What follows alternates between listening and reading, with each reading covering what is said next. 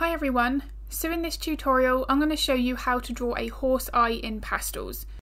Now regardless of the size of the portrait that I'm working on, my first step is I want to make sure that I've got the shape of the eye accurate. So if I'm working on light paper and I'm using the white pastel mat for this, I do like to put in my darks first. So I'm just paying attention to the darker sections of the eyelid, potentially the pupil, and that is it at this stage. If I was working on a darker paper, something like the dark grey pastel mat, then I would also be putting in my darks exactly as I am here. But if there was any particularly bright highlights, like the white reflections in the eye or the lower part of the eyelid, then I'd also be mapping those in now. But obviously I don't have to do that here because, as you can see, I'm now allowing the white of the paper to show through by putting in my darks first. So that is going to depend on the paper colour that you have chosen to work from. Now the reason why I like to take my time at this stage and map in my main shapes is because horse eyes are very different to any other animal. Now that being said, I will still follow these processes when working with eyes of any other subject, but with horses, particularly on the lower part of the eye, you are going to have quite a few creases and highlights and shadows that we want to make sure that we get accurate. Now here I'm just taking a lighter grey so I can map in some of those lighter mid-tones, and again this is where I'm reinforcing the shape. You can see I'm really taking my time here to make sure that I've got that accurate. Now if I change the shape of the eye, it will also change the expression of that horse, so that's why I take it so seriously at this stage to get that shape as accurate to that photo as I possibly can. And the good thing about taking our time at this stage is once that shape of the eye is accurate, it's in place. So I can make sure then that I can focus on the colour of the iris, the reflections, once I know I've got the outer section of that eye done. Now as you start to work on the areas on the outside of the eye, those sections of eyelid, just as it starts to meet the fur, you'll notice there that it starts to potentially curve. You can see here at the corner of the eye how it starts to curve down towards the lower right corner. All of that curve, the highlights, the shadows, the shape, the way we move those pencils is following the underlying bone and muscular structure. Now this is something I cover in depth in my Patreon tutorials because it's really important. If I don't move my pencil in that way where I can see the highlight and shadow is curved, I will make that face potentially look more two-dimensional, maybe more rigid, because I haven't followed the natural structure. You can see here how I was curving my pencil strokes at the top part of this area of the eyelid, and that there is going to help to make it look like it rolls over onto the outer surface of that eye socket and then it merges onto the skull. So the way that we're moving the pencil here is so important.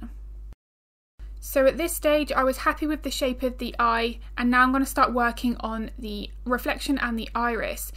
Now, as you can see here, I am explaining things as I'm going because this tutorial is available on my Patreon channel, all in real time, no parts sped up or cut out. And I'm explaining here the importance of values, what we're going to be doing when we're building up our layers and so on.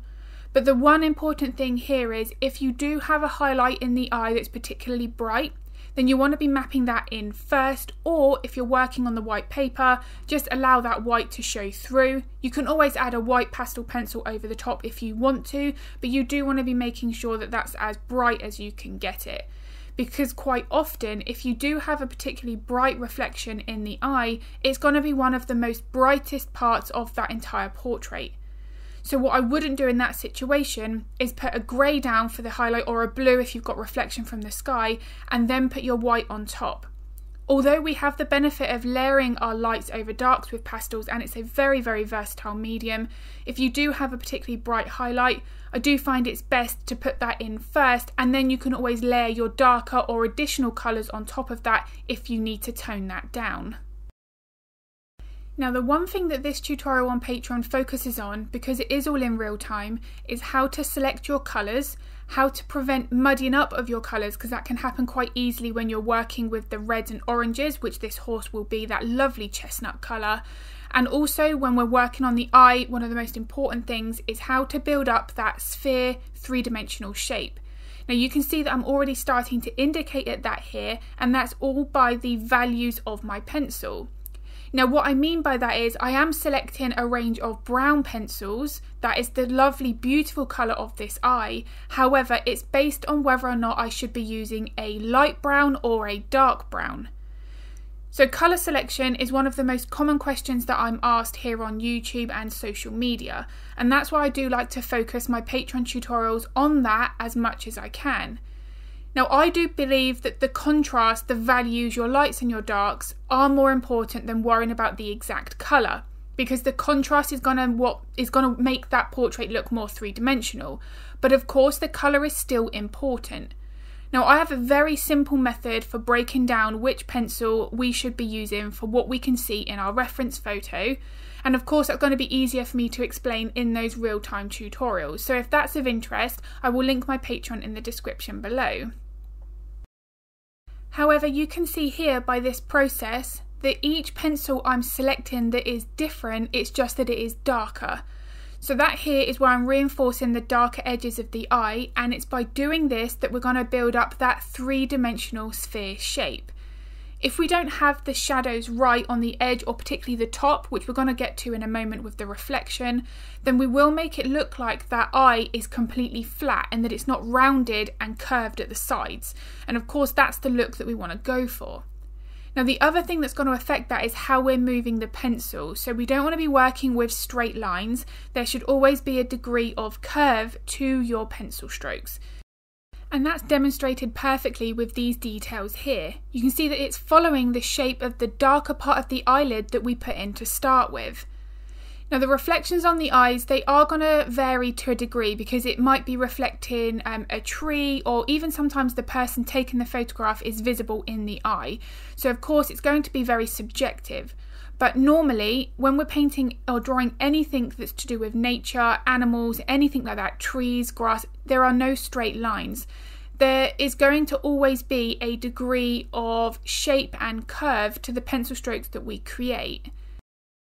And even now, when I'm reinforcing the lighter value of the iris colour, I'm always paying attention to my values, and this is something again that I talk about all the time in my Patreon tutorials. Although I was using two different pencils to get a little bit of colour and a lighter colour on top, I'm always aware of how bright that should be. Now what I mean by that is, I'm always looking at the eye itself and thinking, where is the brightest highlight? Because the iris should not be, in this instance, as bright as that reflection above it. Now when we're working on an eye and we're only focusing on the iris colour, I do find that sometimes we have a tendency to add too many brighter highlights, and by the time we then finish that eye, we've noticed that we've gone too bright and we need to tone that down. Now that's fine, because with pastels we can layer from dark to light and then light to dark if we do realise that we've done that slight mistake. So it's very easily fixed, but by looking at the entire eye and thinking, okay, this part should not be as bright as the highlight, we can help to build up more of that realism and depth within the eye a little bit earlier on. And we can avoid those mistakes that take a few minutes to fix. Now the one thing I can't stress enough is if you do make a mistake like that, it doesn't matter at all. It happens all the time. As I've said, it's really versatile with pastels. We can layer our darks over lights, we can put our lights back over the darks, as long as we don't feel the tooth of the paper. Now this is a question that I'm asked quite often, and you'll know if you feel the tooth of the paper because your pencil will feel like it's gliding and it's slick over the top of your existing layers. If you have that happen, and also the pastel of that pencil does not come out of that pencil at all, it just doesn't grip, that is a good indication that you feel the tooth of the paper. Now in those situations, it can be tricky to fix. You can apply a workable fixative to that, and that will help to get some tooth back to the paper, but it's always with the understanding that you're probably going to have some kind of colour shift, because the fixative does make that change with the colours once it's applied, because you are putting that wet based fixative over the top of your pastels. Now I do find that the couple of times I've used fixatives, it does lighten back up again. I do find it makes things quite dark. Once it's dried, it might go a little bit lighter, but the colours are never the same as what they were before you applied the fixative. So for me personally, I'm just aware of the layers that I'm adding to avoid filling the tooth of the paper, because I do not want to be running the risk of a fixative changing the colours of my artwork. However, if I was at this stage here, I wouldn't be so against using a fixative because I've barely started the horse. There are no colours there on the fur that's going to be impacted by the use of a fixative. So that might be an option if you're only at this stage. But it is something to be aware of if you do use a workable fixative throughout your drawing process. Now, if you do use a fixative, there are a couple of things that I would recommend. I would advise to work with 2 or 3 lighter layers, making sure that you allow each layer to completely dry before you add the next, rather than applying one heavy layer of fixative, because what I've found is that heavy layer can actually dissolve some of your details. So I find it is best to work with a couple of lighter layers. The next thing that I would recommend is don't hold that fixative spray bottle close to your surface. I would recommend to put it in a fine mist sprayer bottle so that you avoid getting those heavy droplets of fixative, and I would then hold that a foot and a half away from your surface and allow that spray to more widely disperse over your portrait. The closer you hold that, you're going to get more of a individual targeted patch, and you don't want that. So I would definitely recommend to hold it a little bit more of a distance. So it's at this point here where I decided to start to add some very subtle blue colours within the lower part of the eyelid. Now, with some reference photos, as I've said, this is very subjective, but if you've got a strong reflection colour in the eyelid, then I would be potentially adding that in a little earlier on than I am here. But if it's subtle, I like to put my main base foundation first, and then I'll just tint that colour with a little glaze, a light layer of whatever colour. In this case, it was that powder sky blue over the top. So I'm pretty much done with the eye, but what I have included in this tutorial is me completing the lower section of the skin where the hair then starts. Now, the reason why I've included that in this tutorial is because this is really important when working on horse portraits. You don't want the hair to come straight out from the lower part of the eyelid. They're always going to have either that skin colour showing through or very, very short hairs that are starting around the base of the eye, but certainly not right up to it. So here I'm really taking my time to make sure that I've got that in place to make it look like eventually when I start the fur and the hair, that is going to be on top of the skin and not coming out from the eyelid. Now, another reason why this lower section is also important is because I'm going to start to put in those very subtle muted creases on the lower part of the eye. So you can see here, I'm just going to hint now at the lower part of the eye socket. If I hadn't have included these here, I'm going to make the lower part of the eye look like it almost just stops. And obviously that's not what we want. We want it to look like that eye socket is now curving down to where the lower part of the jaw and the cheekbone is going to be. So when I'm starting to work on the outer edges of main elements, like this area here, I'm always thinking, well, what is this part of the face now starting to attach to? Because I have to move my pencil strokes in the right way in order to replicate that. And you can actually see that really clearly here with these subtle creases. You're now starting to see that they're dropping down a little bit towards the right side, but starting to taper off down towards the lower right corner.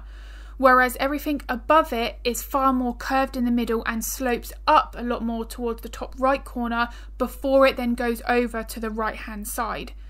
So the way that I'm moving my pencils, I can't stress it enough, it's so important for indicating the correct bone and muscular structure of that animal that you're working on. And because not one horse is the same as the other, this is going to vary from the subject that you're drawing. So if this is a pet portrait commission, then this here, these tiny little details are really important. It's what makes that person's pet so unique. Now, the one thing that I have done is my Patreon does focus on the pet portrait side of things a lot. So when I was first new to doing pet portraits and I started to get inquiries for different types of horses, dog breeds, you really do appreciate then just how much each animal varies and how unique they are. So what I've done is I've tailored my Patreon so that I've got a huge variety of different dog breeds, cats and horses, so there is something there for everyone. So the tips and techniques that I share in those in-depth tutorials, Patreon members can then apply that to their own pet portrait commissions. And if you would like to see the tutorials that I do have available on Patreon, then I have a Patreon library on my website, so I'll link that in the description below as well, and that lists all of the tutorials that are immediately available to Patreon as soon as you sign up. Now the wonderful thing about that is you can stay for as long as you like, or you can cancel at any time. It's really flexible. So I really hope that this video has been useful. If it was, I would really appreciate it if you could give it a like and a thumbs up, because it makes a huge difference to my channel. And I do upload 2 to 3 videos to YouTube every week, so if you would like to get notified of that content, then hit the subscribe and the bell button. I'm going to be uploading another video to YouTube in the next few days, but if you've got any art related questions, feel free to pop them in the comments below, because I'm more than happy to help if I can. And as always, thank you so much for watching.